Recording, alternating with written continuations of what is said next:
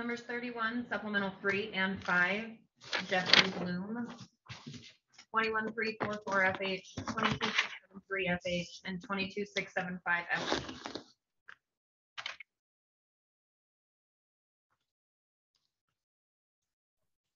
Good afternoon, Your Honor. Amy Reiser on behalf of the people. Good afternoon. And do we have Mr. Killawalt? There you are. Yes, Your Honor. I'm sorry, what case was called? Jeffrey Bloom, would you enter your appearance? Good afternoon, Your Honor. Robert J. Kill on behalf of Jeffrey Bloom. Jeffrey, if you're there, would you state your name for the record? I think we're still waiting for him to be brought out. Is there anything that we can discuss before he is here with us? Judge, it looks like we were just, it's very fast, but it looks like we just received the transcript from the, well, it's coming in the mail, but I also got partial email. So it looks like the transcript from his exam is on its way.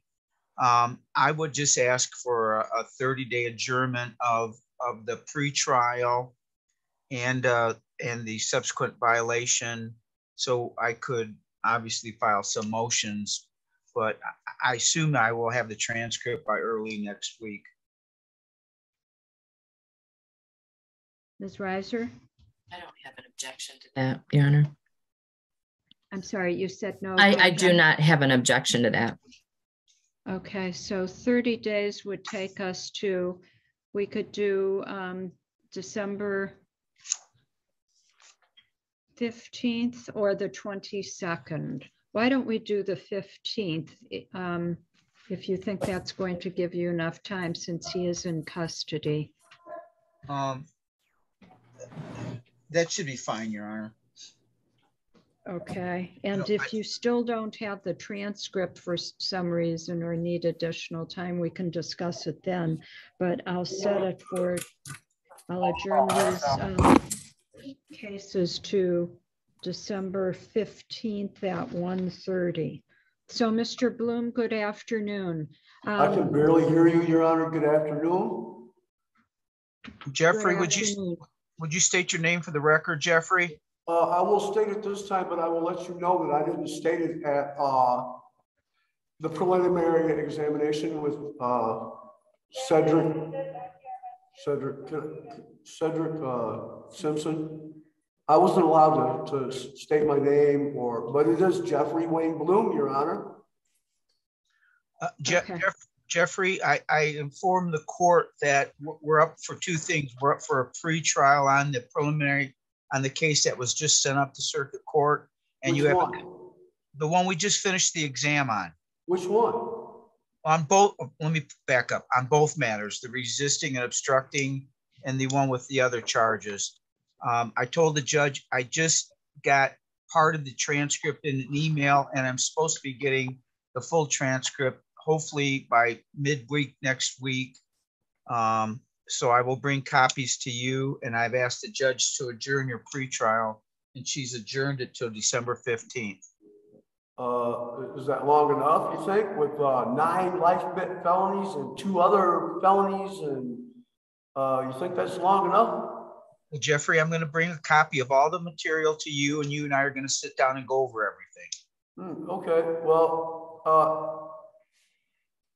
there was a couple things. I was hoping I was going to have a hearing today, but I just wanted to say a few things to the judge that don't have anything to do with the case, just the treatment of this jail's medical staff and the things that we're told that I think you should make her aware of that Judge Simpson did. I don't know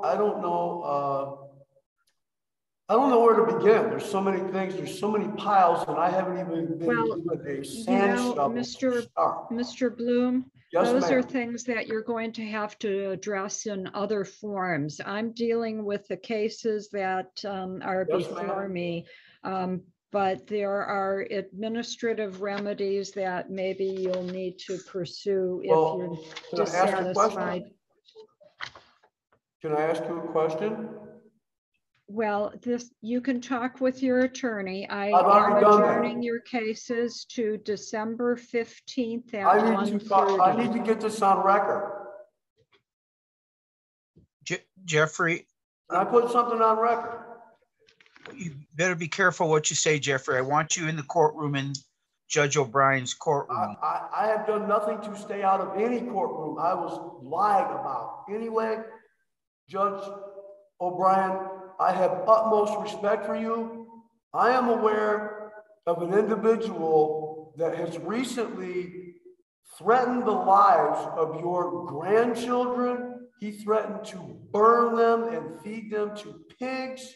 Jeffrey, I will come down and see you. No. She needs to be aware because I'm concerned of her safety, for one thing. No one else will speak up. And you can say I'm crazy or whatever you want to say, but Judge O'Brien, you can look at my transcripts and say that I am below average intelligence or whatever, but that's a crock of crap. What I'm trying to tell you, Your Honor, is I'm in fear of your safety, actually, and I will tell you the name if you would like to know the name right now.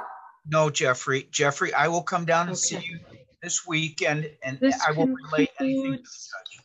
the hearing. Thank you. Thank you. Mr. Mahalik, Yes. I would like to know one thing. Hold on, I gotta go Why to you court. gotta do that? Why you gotta do that? I gotta go to court, Jeffrey.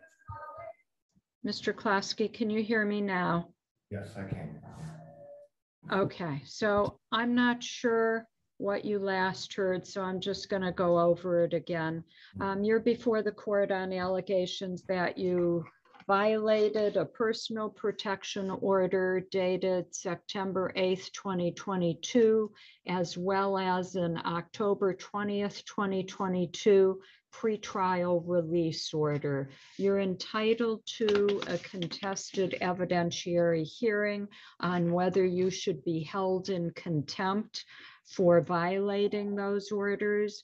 The potential penalty is 93 days in jail and up to $500 fine for each contemptuous act. Can you afford to hire your own attorney this afternoon? No, I cannot, Your Honor. I'll appoint the public defender to represent you. As to, I can set a hearing on this for November 28th before Judge Vandenberg at 1:30. Is that agreeable, Mr. Overwater? Your Honor, that is agreeable. I wouldn't note, I think I informed the court that he has a future court date on the misdemeanor matter that alleges these offenses, and he did have a jury selection date of December 2nd. But according to JIS, he had a final settlement conference today, and those charges were dismissed. So this is the only thing remaining that's holding him, and it appears that the complaining witness did not appear for the underlying offense. And seeing as the complaining witness is my client's father, who has attempted, I think, to have contact with Mr. Klosky since he sought out that PPO. I think it seems unlikely that he's going to appear for a hearing date. I'd ask the court to consider releasing Mr. Klosky on bond. And I am able to go to the Lana Center. Now, I do understand that I was, because the judge. I don't want you to say anything else, Mr. Klosky. I don't want you to say anything that could potentially be an admission. No, if I may. As to bond, Mr. Doby? But Your Honor, this is the second violation of this PPO, and I think that's why there is already a date set for the 28th for an adjourned date for the original violation, and then this is another violation that occurred while he was released. On that, the orders that I see are that he was given a $1,000 cash bond, but that Judge Vandenberg would consider release at some point if he was with a plan for CMH. I assume that must have happened, but there's not another order that I see in the file. Given that, Your Honor, I would ask for a $1,000 cash or surety bond. Be Okay. reinstated. Do you think that that's going to ensure the safety of the individual in the personal protection order? I think a PR bond is not appropriate, and either remand or reinstating Judge Vandenberg's $1,000 surety bond would be. Well, that was before The dismissal? he allegedly violated the pretrial release order, right? Correct.